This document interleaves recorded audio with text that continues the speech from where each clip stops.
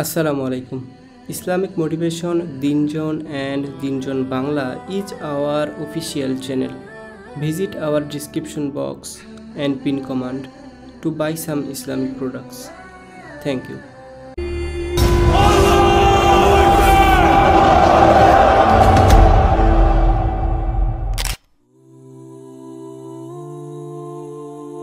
There are people who used to live not too long ago, they used to live a desert life. They used to be Bedouins, shepherds, lived under the sun. Their castle was a tent. And then they came into wealth. And when they come into wealth, they become they make Fir'aun look humble, man. They have this God complex. I met somebody, amazing, someone in the Muslim world, very wealthy man. Just ran into him at the airport. He just recognized me. Anta ala YouTube? I was like, yeah. So we started talking. And I was on my flight back to America, and he asked me where I'm from. I said, I'm from America. And he's, oh, those guys, they're our servants. What? Excuse me? And he explained himself to me. He said, they make our cars, they make our phones, they make our watches. Look, American watch. They serve us. Inna lillahi wa inna ilayhi raji'un. The delusion that a person, this is ilha. How deluded can you become? How distracted can you become? That this is all your life amounts to now. There is such a thing as balance. Even in the Quran, Allah Azza wa Jalla talked about lahu. One of the most interesting ayat on the subject is in Surah Luqman. Allah Azza wa Jalla says, وَمِنَ النَّاسِ مَنْ يَشْتَرِي لَهْوَ الْحَدِيثِ لِيُضِلَّ عَنْ سَبِيلِ اللَّهِ. Very interesting ayat. He says, among people, there's somebody who purchases distracting kind of speech to misguide from Allah's path. It's a complicated statement.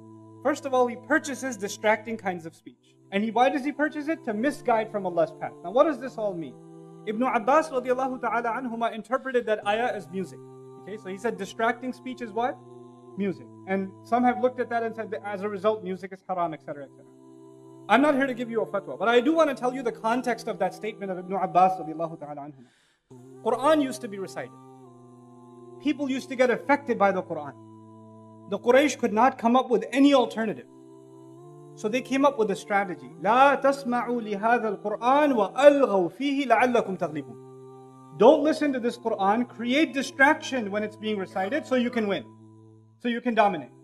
So they paid women to sing and do in the middle of the street concert. So anybody who was listening to the Quran say, hey, there's a concert happening. And then you just go there and start listening to the song. The Quran comments on this entire story and says, among people, there is someone who purchases distracting speech so they can misguide from Allah's path. Not so they can be misguided, so they can misguide others from Allah's path. This is the next step of lahu.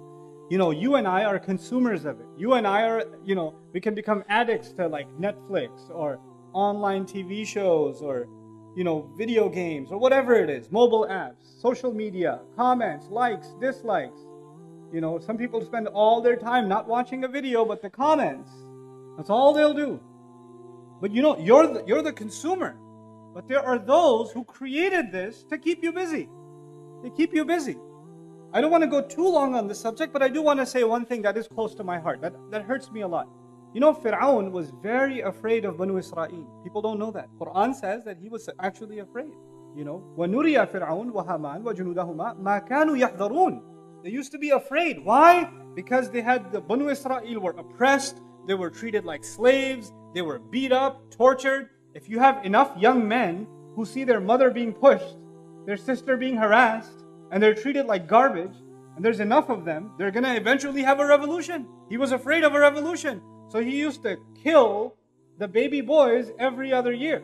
Or every often when there's too many baby boys, he would kill them. Why? Because you cannot have too many young men. Because if you have too many young men, they'll have a lot of ghira, self-respect. They might rise and there might be a revolution. He was afraid of that. He needed to keep the population under control. Today, if Fir'aun was alive today, he wouldn't have to kill any babies. He just hand them an iPad, man. They'll never become men. Don't have to worry about it. They'll be 25 years old. That's all they'll be doing.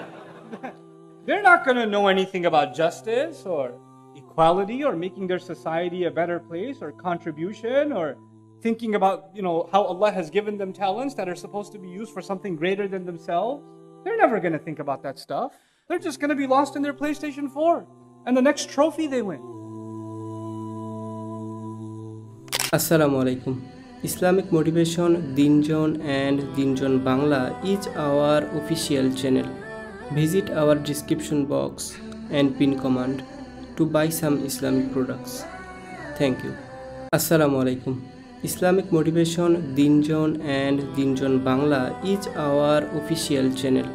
Visit our description box and pin command to buy some Islamic products. Thank you. Assalamu alaikum. Islamic Motivation Deen and Deen Bangla is our official channel. Visit our description box and pin command to buy some Islamic products. Thank you.